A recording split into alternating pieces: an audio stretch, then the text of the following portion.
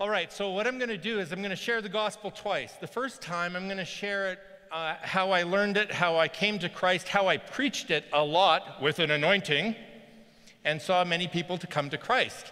And it's based in a model that we would call a legal model. And in a legal model, what you have is sin as a law-breaking behavior that needs to be punished by a judge. And the gospel then in that model is how Jesus comes along and he's punished instead of us.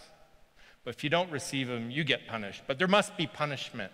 And God in that model is really a judge. The second version I'm going to show you, it's much more of a therapeutic model or a healing model or a hospital model. So instead of a courtroom, if we were to use a metaphor, it would be more like a hospital where sin is a fatal disease that kills everybody.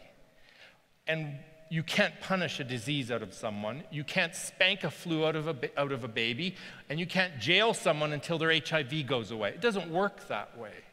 It's far more serious than law-breaking behavior. What we need then is not a punishing judge, but a great physician who's able to heal us of our sin, who's able to heal us in our hearts, who's able to restore us completely. Now, I also will say this very quickly. I'm not just going to go from one metaphor to the next. I'm going to just sort of pass through the first one quickly and then move into the actual story. Why are we telling metaphors all the time? Trust the story. The gospel is the life, death, and resurrection of Jesus Christ. And when we rush to transpose that into helpful metaphors, you can actually forget the story. You can forget the gospel. In my Orthodox church where I go, the gospel is a big book containing Matthew, Mark, Luke, and John. That's the gospel. And so hopefully you'll see in the second telling that it's loaded with that. All right, here we go. First version, legal model. In the beginning, God creates man. Adam and Eve puts them in the garden to represent his image and likeness in the world, to steward his creation, and to walk in perfect face-to-face fellowship with him. But in this model, a terrible thing happens, and we read about it in the Bible. The unthinkable. Adam and Eve sin. And in sinning, they become sinners. They turn from God, and because God is too holy, righteous, and just to look on sin, he needs to exile them from the garden. And so they go off into the world, and the world is now condemned under a curse that they introduced through their sin. And you know, it doesn't matter what we try to do in terms of self-righteous and religion. We've heard it many times. All your righteousness is filthy rags, and there is none righteous, no, not one, and so on. And, you know, even when God would turn and try to establish covenants with the people of God, what do? They're always turning from him. And because God is holy, righteous, and just, covenant is broken and there's alienation. And this goes on and on.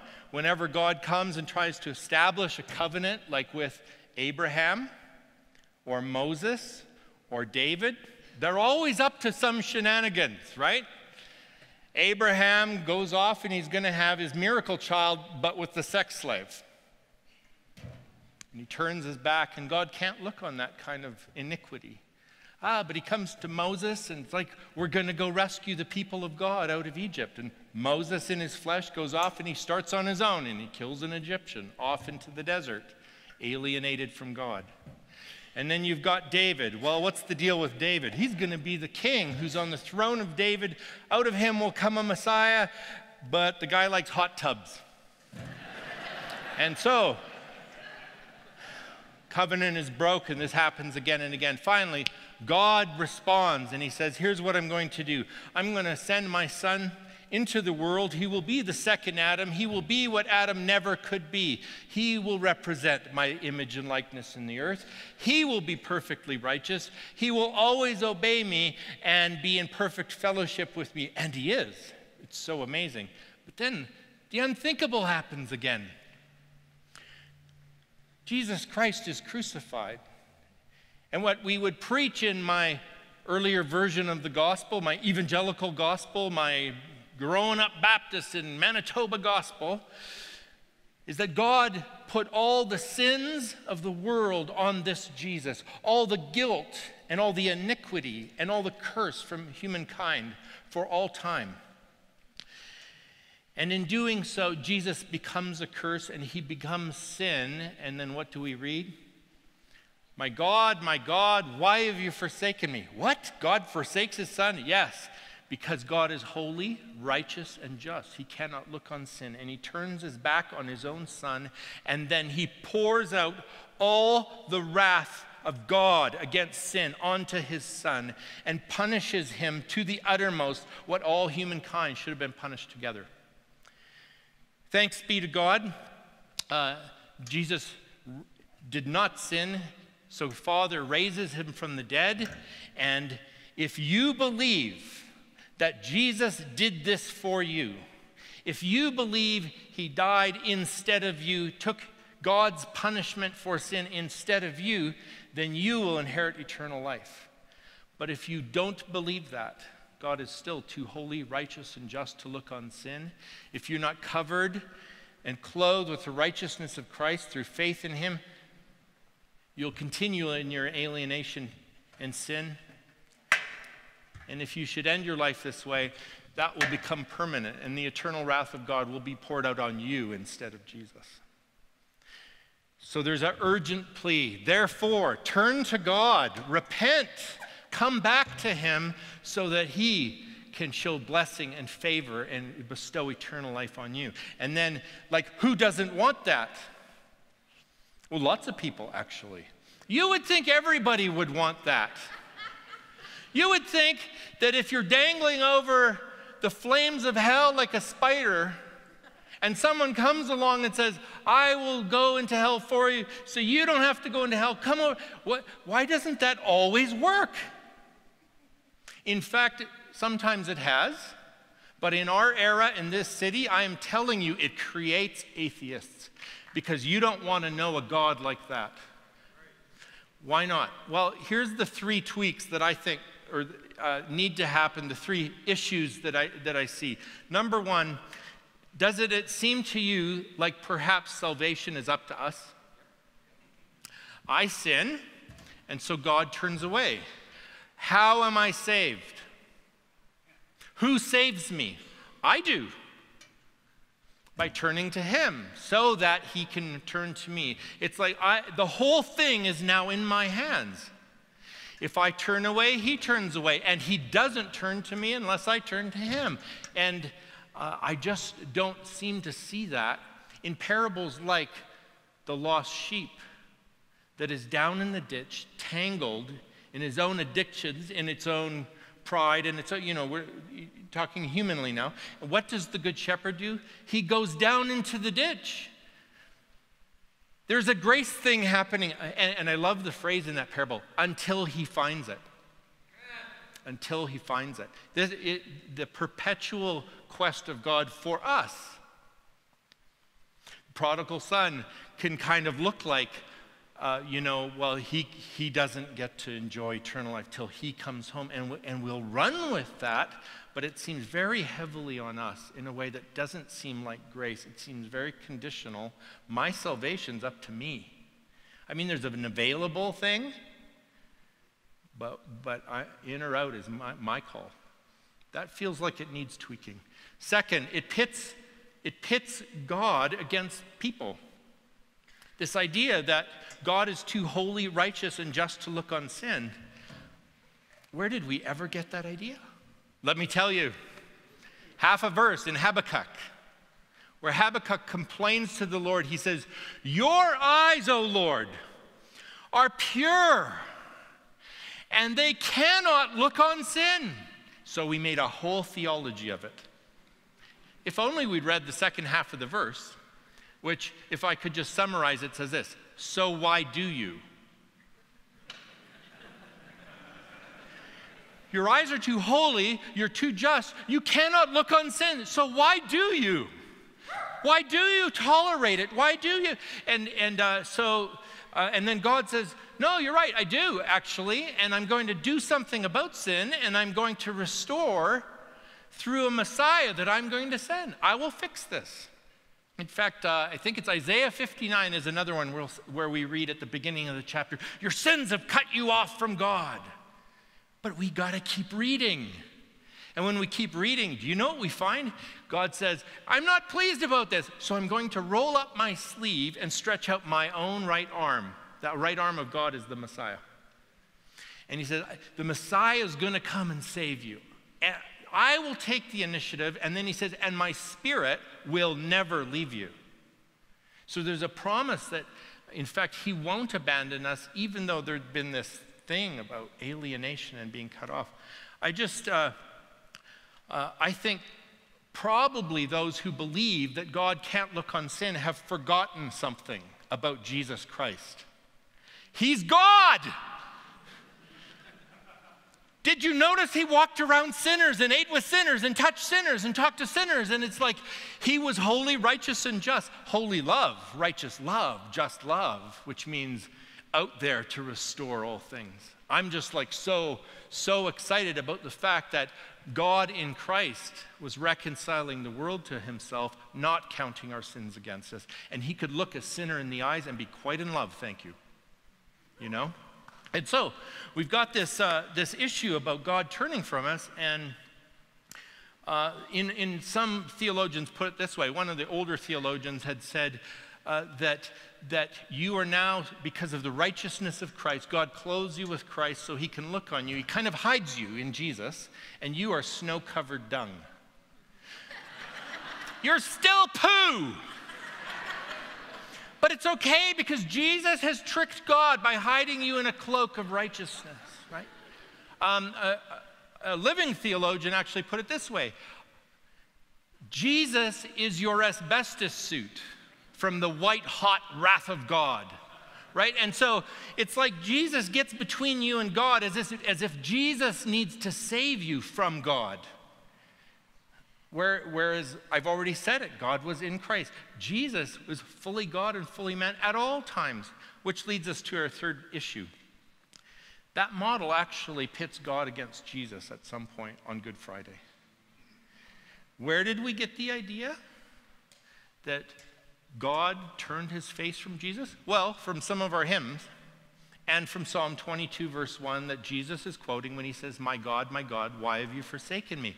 Again, though, you've got to read on, because you see, Psalm 22 is an entire chapter on the passion of the Christ. It's really detailed. It tells you specifically they pierced his hands and his feet. They divided his garments with lots. It speaks of Jesus' death, of this cry of dereliction, where are you? And it speaks of an answer. So if we keep reading, here's what it says. Down, you get to verse 22. Prophetically, putting these words in Jesus' mouth. I will declare your name to my people. In the assembly, I will praise you. You who fear the Lord, praise him. All you who descendants of Jacob, honor him. Revere him, all you descendants of Israel. Why? For he has not despised and scorned the suffering of the afflicted one. He has not hidden his face from him. He has not hidden his face from him, but has listened to his cry for help. And then the Lord Jesus says, Father, into your hands I commit my spirit. All right, with those three things in mind, that I'm resisting the idea that we have to turn to make this happen, that God was ever pitted against humankind, or that the Father was ever holding the spear on Good Friday. Let's go to the second telling. Starts out the same. In the beginning, God created Adam and Eve, put them in the garden to steward the world and to image him in the world and to fellowship with him in the garden. The unthinkable happens. Adam and Eve sin, and in sinning, they experience death. And what does God do? He comes looking for them. What are you wearing on your genitals there? That's like fig leaves. It's like, why are you wearing fig leaves? Well, we're naked. Who told you you're naked? Well, this shame thing. He did it, she did it, it did it. And so God, in his kindness, sends them from the garden to protect them from eating of the tree of life and being permanently stuck in the curse of death. And he goes with them. And he clothes them, gives them garments. They have kids. Cain's one of the kids. What's Cain doing? Planning to plot he's plotting his brother's death. What does God do? Comes looking. Cain, what are you doing? Nothing. Sin's crouching at your door. It is going to eat you up. Don't do it. He does it. What does God do? Comes looking for Cain. Cain, where's your brother? Don't know. None of my business, is it? It's like, you do know. And in the end, he ends up going east of Eden and establishes civilization upon a foundation of murder. And what does God do? He gives him a patriarchal mark to protect him so that no one can take vengeance on him. This happens again and again. You know, you've got Abraham with the sex slave. What does God do? He gives him his miracle child anyway, and he blesses the slave and her son. Moses goes off, kills the Egyptian, ends up in the wilderness. God shows up in a shrubbery. Hey, flame on, this thing's still happening. Let's go get our people, right? David off to the hot tub with Bathsheba. What does God do? From Bathsheba, he gives David a child from whom our Messiah comes, King Solomon. You get to the prophets, you know, it's crazy. Hosea is like, the people of God have been wicked. They harm everyone. They're unjust. They destroy one another. They destroy the earth. They abuse people. They should be punished. And God says, I can't do it. My heart is turned within me. I started remembering them in the high chair. They were so cute. Remembering their first steps. Remembering, he says, I'm not going to do it. I'm not going to destroy them. Here's what I'm going to do. I'm going to send them prophets with such a beautiful gospel before they repent, so that their hearts will be drawn to me. So even Old Testament, don't worry about the God of the Old Testament. He was in pursuit, like a rabid lover. I don't know. That's a really bad mixed metaphor. All right, so let's go to the New Testament. Here's a man who has short man syndrome, and he's like really into compensating somehow by like stealing money from his own people as a tax collector. He's not only a collaborator with Rome, a betrayer of his own nation, he's even pocketing stuff on top of that for himself, and everyone knows it. He's lost his family, he's lost his reputation, he's lost his faith community. Everybody hates him. And what does God do? He walks under a tree one day. Hey, Zacchaeus, come on down. I'll be your friend. And he goes and has dinner with him, and he declares him clean by eating with him. And Zacchaeus is so touched by the kindness of Jesus that he gives the money back with interest, and the rest, half of it, to the poor. Here's a woman who's had a marriage and a divorce. No, 2 divorces. No, 3 divorces. No, 4 divorces. No, come on! 5 divorces. And now the man she's with isn't her husband. And what does God do? He sits down with her at the well and he says, I know your problem. You're thirsty. And I can help you with that. I can put a fountain of living water in you such that it will spring up and you will never be thirsty again. And she becomes one of the great evangelists. Saint Fatina, equal to the apostles, the first evangelist to the Samaritans. Her and her sons were martyred. She was killed by being thrown down a well. You know why? Because she was probably sharing about this Jesus and that encounter. Here's a man who through the curse that's gone randomly through our earth is now a paraplegic, maybe a quadriplegic. And everybody knows that that means God cursed you. In the ancient world, that's what it meant. God did everything. If something bad happened, God did it. And because God is righteous, you must have sinned, and therefore you're being punished. All disabled people were under the curse of God. But what does God say? Well, first of all, God starts wiping some plaster out of his hair as the roof's coming open, and 4 friends drop the guy down because they heard rumors of a more beautiful gospel. And Jesus says, well, let's just take this off the table first. Your sins are forgiven. Oh, it's like, anyone could say that. It's like, yeah, but can anyone do this? Take up your mat and walk. Bam, the guy stretches out and he's healed and he's walking and he's like, oh my goodness. Maybe like in John 9, neither this man nor his parents sinned. Maybe just stuff happens. And we need a good, great, wonderful physician. Here's a woman who's been caught in adultery, dragged to the temple. She's going to be stoned. Where's the man? Could I even say this? Where the hell is the man? This is a setup. She has been set up in order to set Jesus up. And what does God do? Is he too holy, righteous, and just? Is he so law-keeping he picks up a stone? No, he kneels in the dust beside her and he starts scribbling until one by one everyone leaves. All the accusers are gone, youngest to oldest. The oldest get it. We have a track record, right? And so he says, where are your accusers? They're gone, my Lord. Neither do I condemn you. Go and sin no more. Now, as a little Baptist boy, I heard it this way. And I don't want to be hard on the Baptists. It's just, as a little Baptist boy, I heard it this way. Go and sin no more.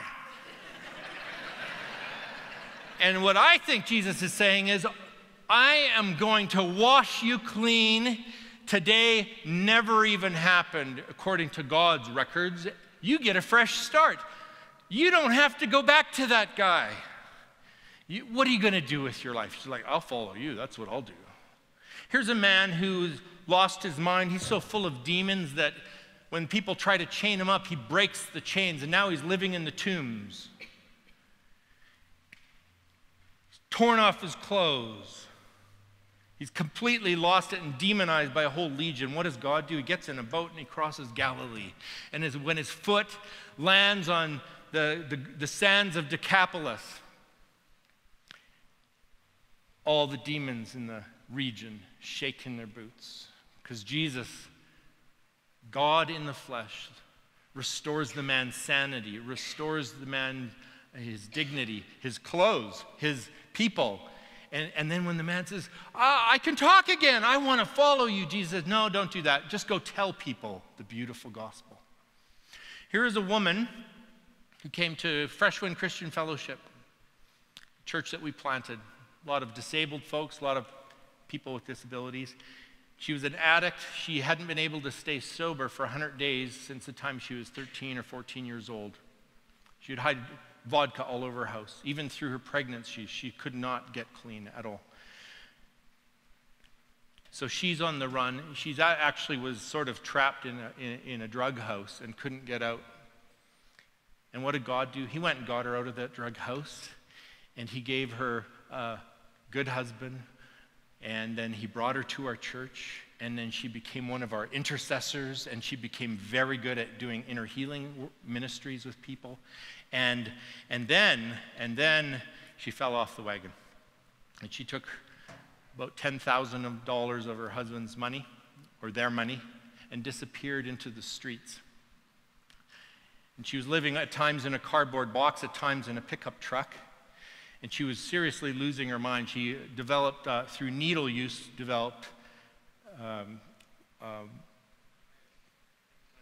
hepatitis. And then what does God do? Through her now ex-husband, the ex-husband contacts her and he says, I want you and your boyfriend to come live with me, and I'm going to put you both through detox. And for 2 weeks, he puts them through detox, then he puts them in a recovery house. Each male recovery house, female recovery house, and she's in there, and she has a talk with Jesus.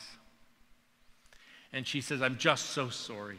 I threw away my husband, I threw away my children, I threw away my health, I threw away my faith. And I don't even want you to do something for me. I just want you to know I'm so sorry. And what does God do? He picks up, she has a vision of him picking up her needle kit, tying off his arm and injecting her heroin into his arm. And she says, no, you can't do that. He's too holy, righteous, and just to do that, right? And he says, actually, isn't this what I've done for every man, woman, and child on this planet? I have taken the curse and the sin and the pain of this world into myself, and I've swallowed it in love. This is the cross. In that moment, she was cured. Now, we don't normally talk about cure with addictions, but I'm telling you, she hasn't had a craving since in 20 years. 15 years. And, it gets crazier. She goes to have her first interferon treatment, and they cancel it because they can't find any hepatitis in her body. And then she calls her ex-husband and says, I want to get married. Would you walk me down the aisle? This is Hosea stuff now. And he does it. After a year together with her new husband, the ex-husband says, you need more time with the kids. I want to invite you and your new husband to come and live in my basement suite, and we'll raise the kids together. Eventually, he sold his half of the house to them. She went back and got her MA in counseling, and today she's a family therapist for Jesus, who's just changing the world. And her new husband is a landscaper who only hires addicts to walk them through recovery. This is what our God can do. Well, we're going to just come to this part now. Eventually, humankind turned its back on Jesus, and we murdered him. And what did God do? He stretched out his hands on that cross in welcome, and he said, Father, forgive them. I forgive you. And the most amazing thing is now that he's invited us to participate in his divinity the way, by grace, the way he participated in our humanity. And you know, there'll be some who still run from him, and he just runs after them. And there's some who run a lot, and he runs a lot after them. And I don't know if you've experienced this. I was told if you run from God, it'll be hard to hear him. Not my experience. He's like, hi, what you doing? I'm like, could I have 20 minutes? I don't think so, son. Right? And then finally, I mean, you could run right into the grave. And what did God do? He descended into Hades, and he preached good news to all who are in the grave. And then he rose from the dead, and he says this, I was dead, but now, behold, I'm alive, and I hold the keys of death and Hades. Think about this. If Jesus holds the keys of death and Hades, what do you think he'll do with them? And all those who are in the grave will hear the voice of the Son of God, and they will rise. He does say, some to life and some to judgment. Here's what it's like, though. Now, there's nowhere in the universe where Jesus is not. There are those who perhaps in this life and even into the next life will still want to resist the love of God. Do you think he'll ever give up? No. What his mercy endures forever. How long? Forever. How long? Forever. His mercy endures forever, and his loving kindness is everlasting. And maybe for all eternity you could run from.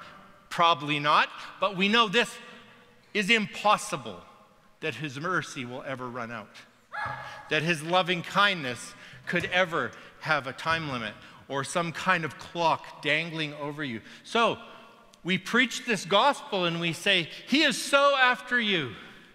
He loves you so much, and he even loves you enough to let you run away.